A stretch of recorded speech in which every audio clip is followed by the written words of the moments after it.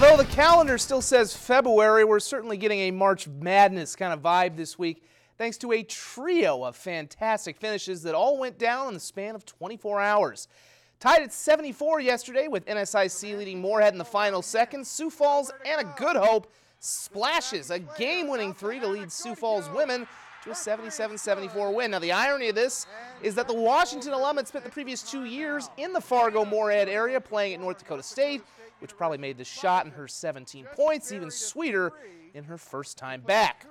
Meanwhile, back in South Dakota, the top-ranked T-Titans trailed by 1 at Lennox when Justin Hone on the inbound will throw a cross-court pass to Noah Friedel, who catches and makes the go-ahead layup with 1 second left.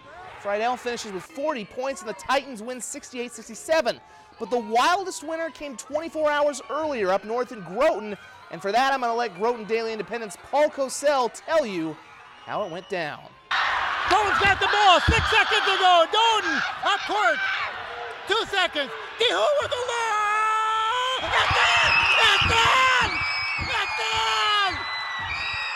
Ron DeHoo makes the long one. Oh my gosh, he's out the door. The teammates are going crazy. Oh my gosh. Can't decide who's more excited, the announcer or the little girls in that. Now, that was Groton's Broden DeHoot, by the way, with the half-court shot that gave the Tigers their 55-52 win over Warner. We have plenty of good material for our Billion Automotive Plays of the Week on Wednesday, and our thanks to Cosell, Coach Justin Hansen, and Holly Dowd for sending those video clips. Well, a place at the March Madness table isn't assured for the USD men. 8 of the Summit League's 9 teams qualify for the tournament, with 1 being left out, and the Coyotes are fighting it out with 4 other teams to secure their spot. Today they host one of those teams in Oral Roberts, and it's kind of a 3-point shooting contest. In the first half, Stanley Amude, Trey Bien, and won the rare 4-point play for the Coyotes sophomore. Oral Roberts just as good from long range too, though. Carlos Jurgens, nothing but net for 3 of his 5 points. Back the other way come the Coyotes. Cody Kelly was really impressive in their overtime loss to Omaha and Sioux Falls on Thursday. He knocks it down to give USD a 1-point lead. And then the Yotes work it inside to Trey Birch-Manning, who's starting to get a little healthy after some early season injuries. Coyotes build their lead up to 3. Now we saw Amude hit from deep. This time he gets a nice pass from Tyler Peterson. A little higher percentage shot on the throwdown. He had 18 on the day. However, ORU closes the first half strong. Kevin Obenor with a slam of his own. He had 24. And the Golden Eagles get the win 86-72. No shock, say the Coyotes, about what beat them in this one. We just didn't guard, and you're at home and you give up 56% from the field. That's not acceptable. We gave up too many layups. We didn't guard the ball, and that's on the guards on our team. We gotta just nut up and play some defense. Well then, 24 hours earlier, the USD women had a little more trouble than expected with Oral Roberts, trailing virtually the entire game until a 27-10 fourth quarter that put them over the top to win 75-64.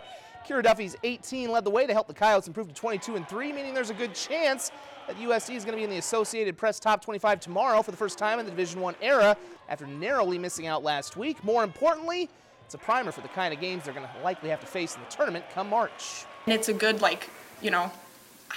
teaching us to just rely on each other and trust each other.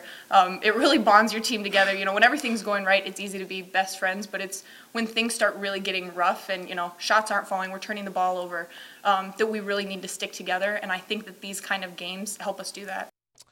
Meanwhile, up in Brookings, the Jackrabbit basketball teams put a doubleheader beatdown on the University of North Dakota.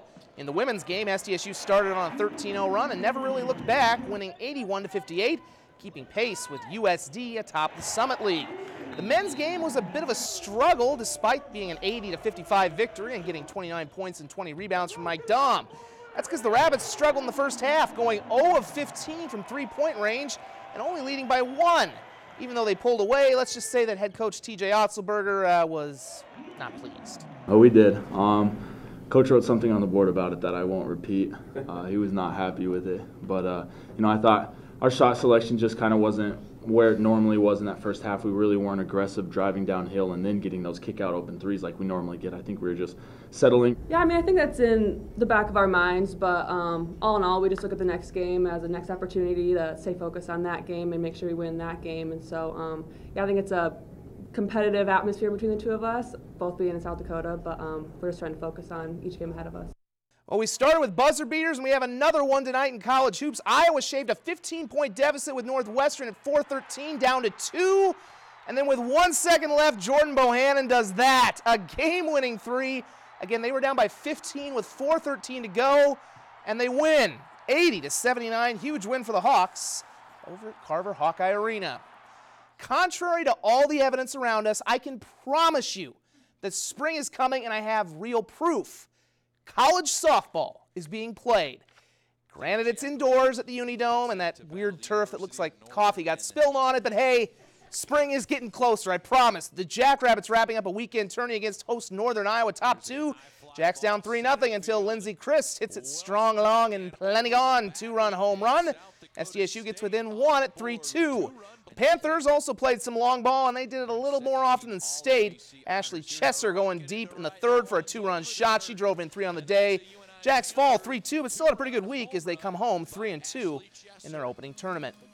Clark's Kim Kaufman was in position to win her first LPGA Tour Down Under in Australia at the Honda Vic Open, and she couldn't have started off any better last night in the final round.